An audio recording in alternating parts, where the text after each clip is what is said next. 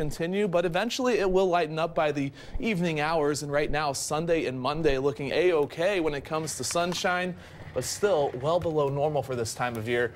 Another chance of snow next Tuesday and much colder by the end of the week. So no signs of warmth as we head into the month of February. We'll see what the groundhog says this weekend, right? Yeah. Oh, I just can't believe it.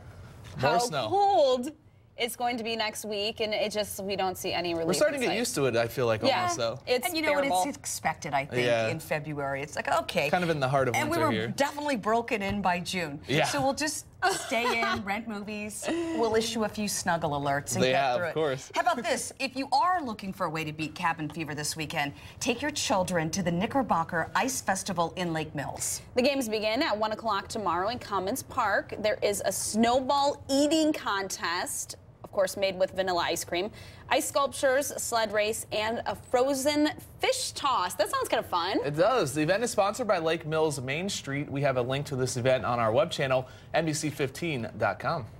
Okay, and the weather doesn't look too bad for that event tomorrow. It's going to be a little bit warmer, so that's good. It's going to be snowy.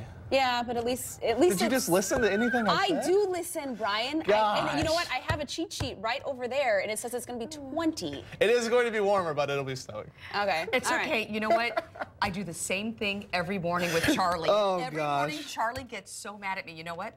That's funny. Oh, I don't have anything to say. I'm just going to sit over here and pretend. Well, Brian, I do listen. Honestly, I do listen, but at least it's going to be 20 degrees for high tomorrow. There you Now, go. that was some Ashley backpedaling. I know.